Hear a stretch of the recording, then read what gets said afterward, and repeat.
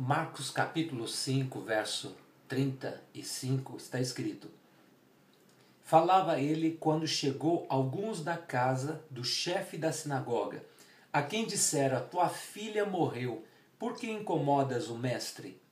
Mas Jesus, sem acudir a tais palavras, disse ao chefe da sinagoga: não temas, mas crê somente.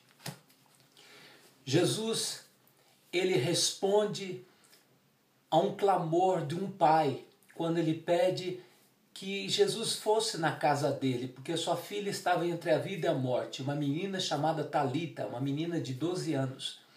E quando Jesus está próximo à casa desse chefe da sinagoga, Jairo, vem a notícia bombástica de alguns homens que trabalhavam na casa desse homem importante, que era um líder da sinagoga.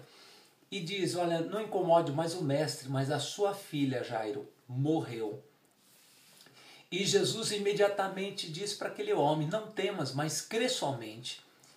Eu não sei o momento que você está vivendo, talvez um momento conturbado, familiar, ou enfermidade, ou crise, ou pressão, ou momento que você está vivendo que aos olhos humanos é desesperador. Jesus estava presente na vida daquele homem, mas a morte veio, a morte ceifou a vida de uma menina de 12 anos e tirou a alegria daquela casa. Mas Jesus estava presente, foi invocado, foi solicitado para que fosse na casa daquele homem chamado Jairo. E no meio do caminho vem aquela notícia bombástica. Muitas vezes, no meio do caminho, nós recebemos notícias bombásticas. Olha, Jesus está com você, mas olha a tua situação. A situação é desesperadora. Deus não fez nada. Deus não está nem aí para você. Mas Ele está na tua caminhada, Ele está ciente do que está acontecendo. Ele diz para você nesse dia: não temas, mas crê somente. Quer dizer, não fique com medo, não entre em pânico.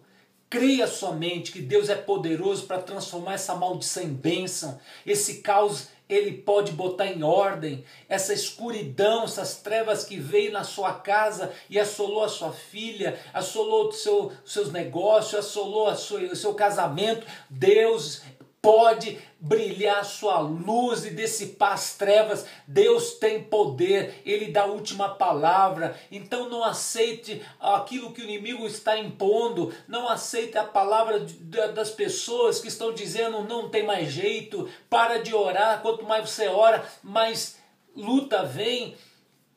Deus fala para você nesse dia: não temas, mas crê somente. Continue orando, continue perseverando na oração, continue na busca, continue perseverando nos caminhos do Senhor, porque vai chegar o tempo que Deus vai te surpreender, porque Ele começou uma boa obra, Ele há de completar. Ninguém está livre de passar um momento de aflição, de dor, mas a Bíblia fala: todo aquele que invocar o nome de Jesus será salvo. E você invocou o nome de Jesus, Ele fez uma aliança com você, Ele estará contigo todos os dias até a consumação do século. Então não entre em pânico, não fica desesperado. Ainda que morra, Deus pode ressuscitar aquilo que está morto, o casamento, a área sentimental, emocional, material, teus sonhos. Deus pode todas as coisas. O inimigo espiritual, Satanás, ele vem para roubar, matar e destruir,